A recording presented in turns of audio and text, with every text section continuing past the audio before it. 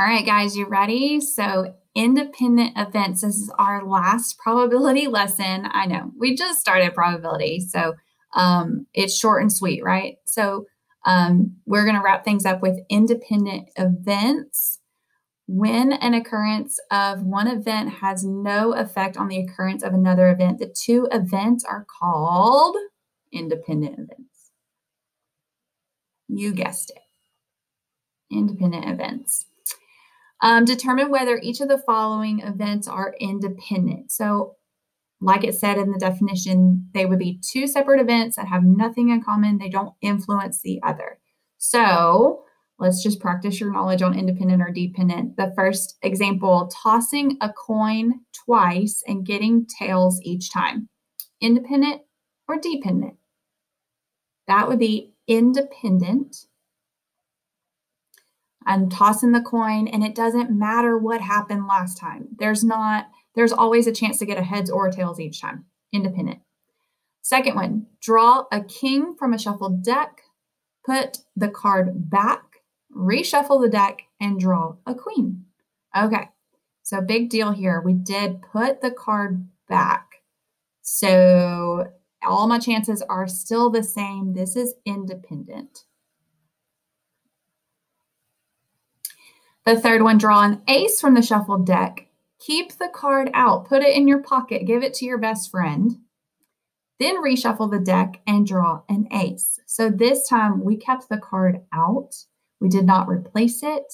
So now there are less cards in the deck, which means I have less of a chance drawing an ace because I took one out. So this is dependent. Anytime you take something away, it becomes dependent event. The last one, roll a number cube twice, get an odd the first roll and an even on the second roll. It doesn't matter what I roll every time. The die is still the same. The number cube is still the same. So this is independent. All right. Here's your definitions for today's lesson. So if two events are independent, then you're going to have probability of A and B happening. If I want those two things to happen together, I'm going to take each of those probabilities and multiply them together. Anytime you see the word and, put this here, and indicates that you are going to need to multiply your probabilities together. If you think back to our first probability lesson about the mutually exclusive and overlapping events, we wanted this or that to happen. And on the notes, I put, if you see or, we add. If you want and to happen, I want to roll a 6 and spin a 5, whatever. If I want two things to happen together, I multiply those probabilities together. If they are dependent, you're going to do the same thing, except when you go to multiply, you're going to take a probability of A. When you go to multiply the second thing after A has already occurred, you're taking into account that you removed a card or you took a marble out of the bag or whatever. So using that idea of the conditional probability, something's already happened. That's the only difference there. So it is going to change your sample space. Your denominator is smaller. We're going to look at some examples here. Number one, a red number cube and a blue number cube are rolled. What's the probability that a blue 5 and a red even are rolled? I'm going to use some notation here. I want a blue 5 and a red even. So have you ever played like a game, like a board game, where you can win? You win the pot, all the money. You know, final hoorah. You win if you roll this, if you roll snake eyes. You know, it's something that's like you need two specific things to happen and you get to win the game. And you get to call Jumanji, right? And think about it. So we would multiply those probabilities together. When you multiply fractions together, they get smaller. Their denominator gets bigger. The overall fraction gets smaller. Your chances get smaller. So that's how I remember. If I want two things to happen, I want this and this to happen, I multiply them together because my chances get less because I want those two specific things to happen together. So let's go back to this number 1. I want a blue 5. It said it was just a standard number cube. So there is 1 5 out of 6 sides of my cube. And multiply a red even. So there would be a 2, 4, and 6. 3 chances out of 6. Multiply across 3 out of 36, or 1/12 chance that you roll a blue 5 and a red even. Number 2, a card is drawn from a deck of 10 cards numbered 1 through 10, and a number cube is rolled. What's the probability that you draw a 10 and you roll a 3? So probability of drawing the 10 out of the deck of cards, that's only 10, would be 1 out of 10 possibilities. And you want to also roll a 3. There's 1 3 on your cube, or 1 out of 60 chance of that happening. Next example, there are 4 green, 6 red, and 5 yellow pencils in a bag. Once a pencil is selected, it is not replaced. Hello, not replaced. We're taking it out. We're giving it to our best friend, throwing it away. I don't know what we're doing with it, but we're losing pencils. Number 3, find the probability of a yellow and then a red pencil is selected. So how many yellows? I got 5 out of, what was my total here? 4 plus 6 plus 5 is going to give me 15. There's 15 total pencils. And I want to also draw a red, but I took the yellow pencil out and I gave it away. I don't know, whatever. How many reds do I have? 6. Out of how many total? Hey, there's only 14 pencils now. Hello. All right, so instead of trying to multiply these ginormous numbers, I'm going to do some simplifying. 5 over 15 is a third. 6 over 14 I can reduce to 3 over 7. I can also cross cancel those 3's out. Final answer, 1/7 chance that I draw a yellow pencil and then a red pencil. Number 4, find the probability of 2 yellows. A yellow and then another yellow. But remember, I'm not replacing them. Yellows, 5 out of 15.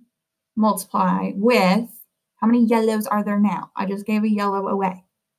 4 out of, 14. Let's reduce, so this isn't so ginormous, a third times, and I can reduce 4 out of 14 to 2 out of 7. This is much better. 2 out of 21. Chance of drawing a yellow and a yellow. Number 5, find the probability that the 2 green pencils are selected. Green and green. First green, there are 4 out of 15. And I'm going to multiply that with another green. I already gave a green away. There's only 3 out of 14. Let's see. Let's use some cross-canceling. 3 and 15 can be reduced to 1 and 5. Also, the other direction, 4 and 14, I can simplify to 2 and a 7. This is a lot easier to multiply now. I've got 2 across the top over 35. If you want to use a calculator, you can do that too, but that's a good mental workout. Do those faster in your head. Okay, so page 2, this is the whole reason I even bring up independent events is you have a state standard that says knowing when events are independent. And there are rules, there's equations and symbols and things that we can do to see if they are independent. So at the top here, it says, sometimes it may not be obvious whether 2 events are independent. So we can use probability to help us determine that independence. There are 2 methods to determine if events A and B are independent. Your first method is to test whether the probability of A and B happening, their intersection, taking their intersection, if their intersection probability is equal to the probability of A times probability of B, like separate, then they're independent. If those 2 values are the same, if those are equal, then A and B were independent events. The second way we can test is using conditional probability. If the probability of A given B conditional probability is equal to just the probability of A, then it was independent. So take a note there that it's not equal to the given. It's equal to the numerator. It's equal to just the probability of A. Meaning my given population, where I said, hey, everybody that has a master's degree, come over here, and then raise your hand if your age is, that doesn't matter. Just the probability of them in the whole group, all the adults in the city or whatever it was, is the same probability if I pull and take the conditional. So it had no effect whatsoever. So you got two different rules there that you can use. So you just want to look and see what kind of problems come up on Delta Math. Here are your examples pulled directly from Delta Math. Let's walk through them. Number 6, you've got a group of students at a high school that took a standardized test. The number of students who passed or failed is broken down by gender in the table. Determine whether gender and passing are independent by filling in the blanks of the sentence below, rounded to the nearest thousandths. Directly copied and pasted from Delta Math. It looks just like this, okay? Some things I'm probably going to need is my totals. So they gave me the table, but they didn't include the totals. So let's see. My total passed 125. My total failed is 102. My total males is 158.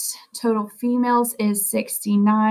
And the grand total of all of my students is 227. That's my total, okay?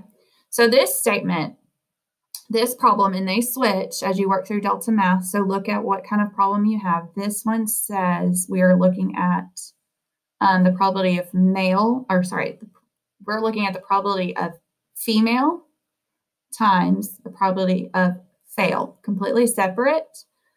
So we are going to be using this first method where we're looking at they are completely separate and seeing if they're equal to the overlap, okay? Since female times fail equals blank, so we got to figure that out. Well, the probability of a female, all my females, 69 out of 227, just pulling that from my total out of my grand total, times the probability of my fail. There was 102 total failures out of the entire class, 102 out of 227. Multiply that together and we get 0.137. Okay. Then go and do the next part.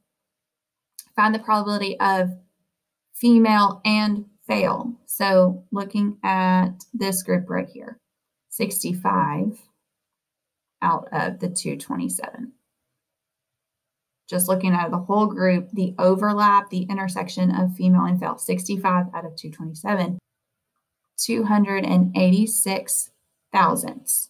So those two results, the 137 thousandths and the 286 thousandths, are not equal. I think the phrase on Delta Math is unequal. Since they are unequal, then the events are dependent. So there was some influence there, whether you were female and failed or you were just female out of the class and you failed. So there is a discrepancy there. They are dependent events. Let's look at the second example. Number 7, a group of students at a high school took a standardized test. The number of students who passed and failed broken down by gender. So same setup, new table. Let me add my totals over here. So all the students that passed is 84. All the students that failed, 21. Total males, 40. Females, 65. And grand total students, 105. So those are just handy for me to have. This problem, notice we have, the statement starts with, since the probability of females given passed. So this uses the conditional. So I'm going to use that second method because I'm using a conditional statement. So let's see. Of the students that passed. So of the students that passed, I'm looking at just this column. Those that were female, 52. So I have 52 out of 84 total that passed.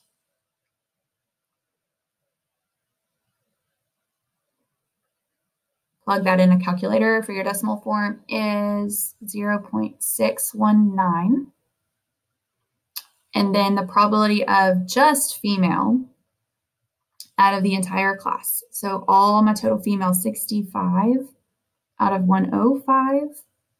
Change that to a decimal is also 619 thousandths. So since these two results are equal, then the events are independent. This one's easier to explain.